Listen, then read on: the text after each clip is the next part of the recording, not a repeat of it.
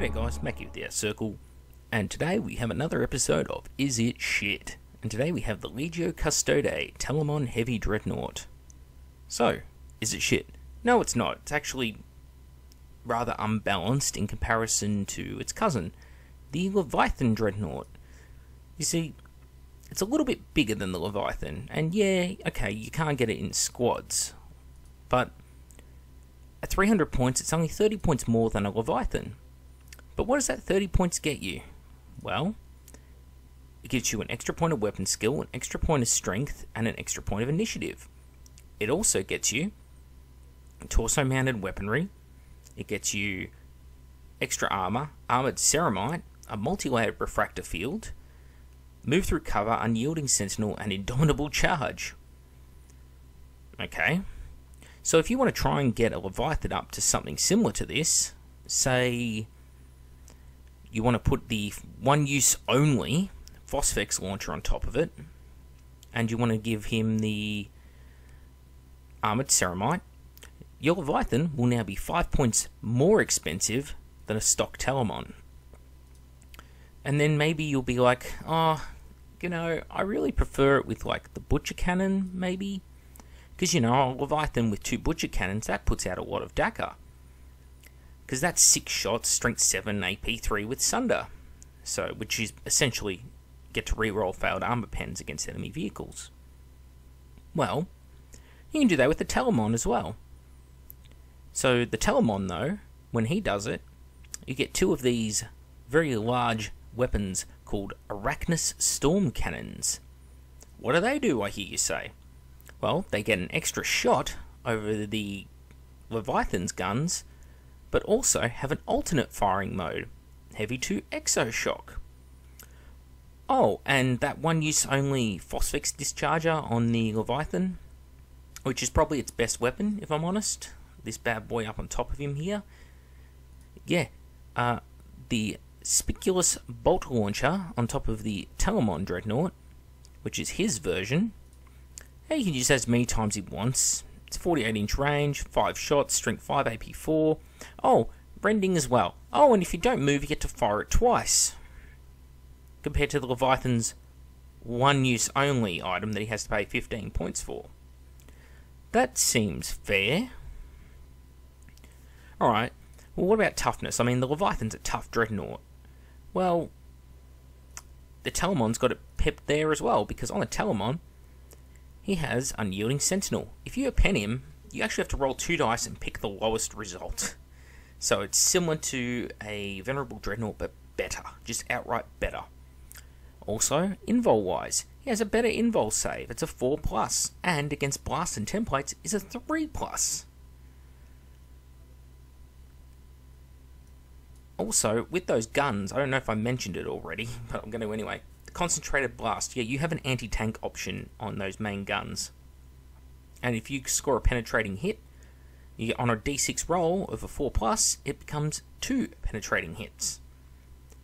So, kitted up for DACA, this is better than the Leviathan. Kitted up for combat, though, is it better than the Leviathan?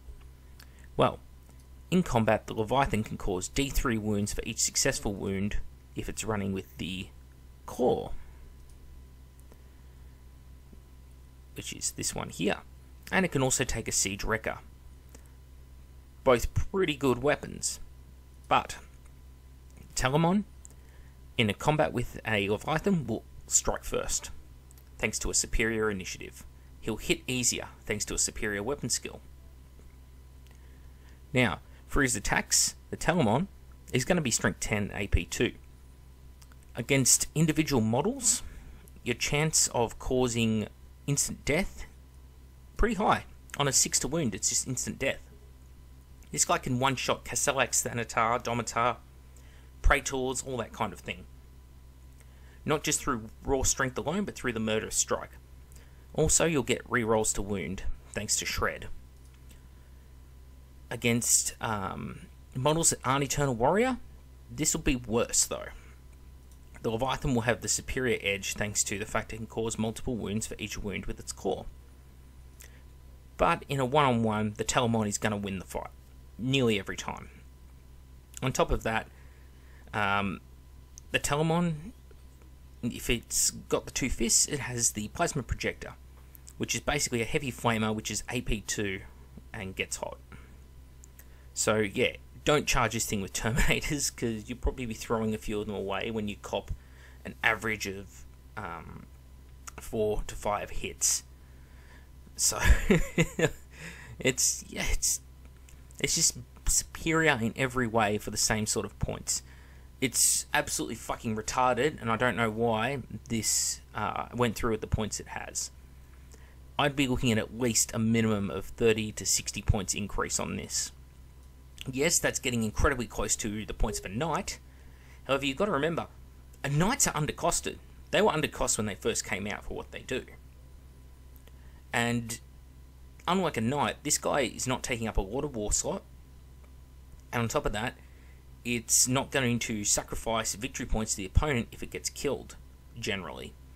Because unlike a Lord of War, there is no price of failure for losing a super walker, unlike a super heavy vehicle or a character who's a Lord of War.